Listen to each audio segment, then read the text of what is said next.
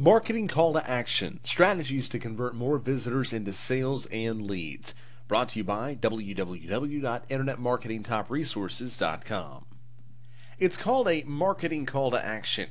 When your prospects visit your website, you must call them to action, and action in this case is either getting them to opt in or make a purchase. For many people, websites are information hubs, but the unfortunate thing about many sites is that they are not effective enough in converting visitors into subscribers or customers.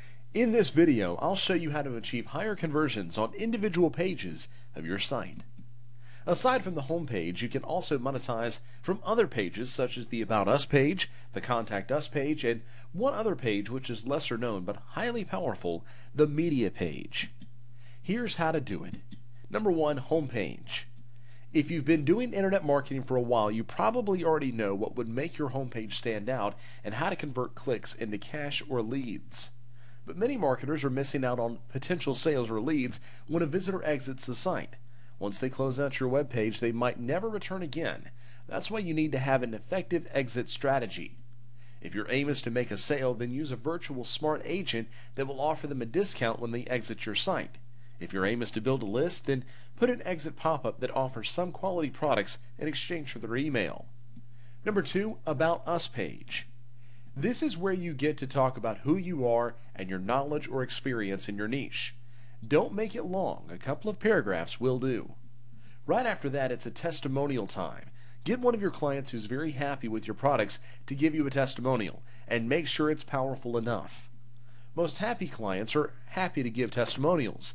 If they were satisfied with your products, they will have no problem with you explaining to them exactly what the testimonial is for and where you want it placed. To get even better results, bribe them with a quality product or gift exchange for the testimonial they'll be giving. Tell them to make it concise and to the point. Better for the client, long winding testimonials start looking like overkill. Then get a photo or logo of the client and their website, if any, and place them together with their testimonial, either on the left or the right-hand side. Done? Now add a line there that wills your prospect into action. Say something like, "Are you ready for these kinds of results right now? Click here." This link leads to the order page or the opt-in page. Already, you have used the About Us page to make a call to action. Number 3, the Media page. You may or may not have one, depending on what you're offering. Either way, because the regular media is a great way of publicizing even online products, it's advisable to have one. Here, get press clippings of what newspaper or magazines had to say about your product. Then get an existing client to give you an interview. Around 5 minutes is enough. If they don't want to appear in person, record an audio session. It will do just as well. All you need to do is insert their name and website under the video or audio clip. Then create a good call to action like, "If you want to experience the freedom that is XXX is joining now, click here." The prospect's mind is still ringing with the video or audio content. They've just seen a happy client. They want to be just like them, or at least try. Catch them then. If you have a testimonial or endorsement for an institution or a press house, you may put it here too. Right after that, make a good call to action. Again, it must be cleverly worded. For example, JKL Company was able to reduce their customer query turnaround time by 75%. If you want to achieve the same results, just click here. Number 4, Contact Us page. Most people make this a page about their office location, email addresses, and telephone numbers. Nothing wrong with that, but it should come at the very bottom.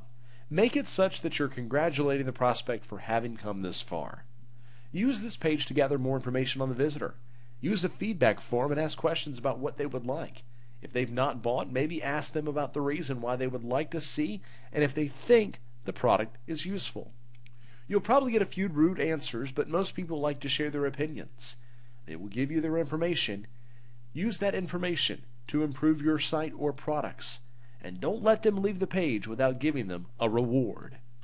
What kind of reward? How about some quality ebooks or software? But first, they have to register their email. Or how about a special discount that is only available to people who gave you their feedback? More sales to you. The possibilities are endless. The whole point of using this very specific marketing design is to make sure that wherever on your site your visitor is, you are getting them closer to do what you want them to do. Don't leave them wandering around.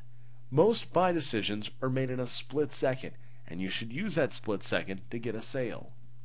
As for the squeeze page, entice them the best way you can to give their email. Then come up with an irresistible one-time offer after they've subscribed. You'll find that you have better conversions this way. Best of luck with your marketing call to action strategies.